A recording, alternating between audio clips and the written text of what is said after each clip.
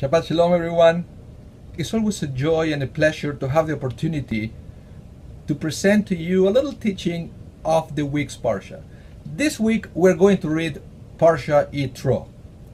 And it's a very important one because in this Parsha, we read about the Ten Commandments and the revelation of the Torah on Mount Sinai. There is a verse in the Parsha that says, Va'ityatzvu betachtit ha'ar. That is usually translated as, they stood near the base of the mountain.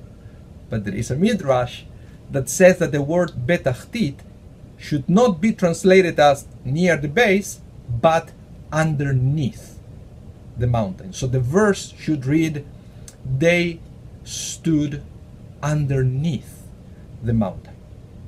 And the midrash continues explaining that what happened there is that God miraculously took Mount Sinai and put it on top of the heads of the Jewish people, and God said, if you are going to accept the Torah, all is good, but if you don't accept the Torah, you are going to get buried underneath the mountain.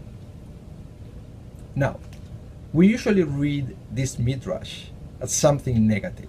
This is God blackmailing the Jewish people, saying, if you don't accept the Torah, I'm going to crush you. Which in reality, I believe that is all the opposite. This is God saying to us, look, I understand that sometimes in life, you feel like you have a huge mountain of problems, of stress over your heads. You have a huge load over your shoulders. But if you accept Torah, if you accept the advice of the Torah, everything is going to be good. Everything is going to be okay.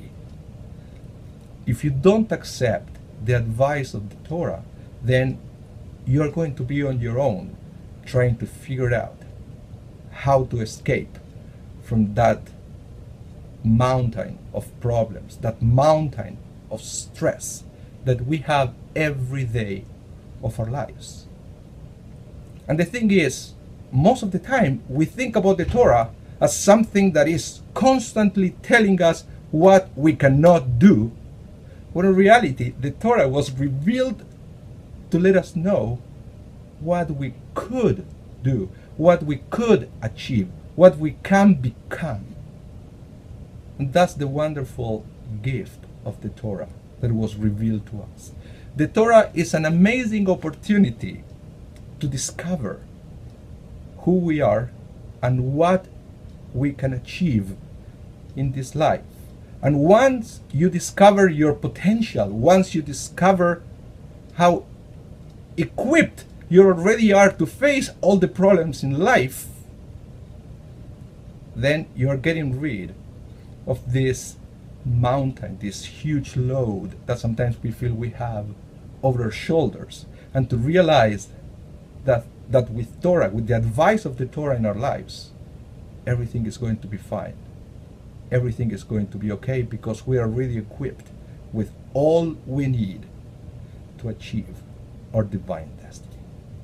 So the Torah is trying to make us better people, better human beings, better Jews. And when we embrace that reality, what we discover is all that potential that we have, that perhaps we haven't even started to tap in, to improve our lives and to make our lives and our worlds something better. Shabbat Shalom. Hope to see you soon.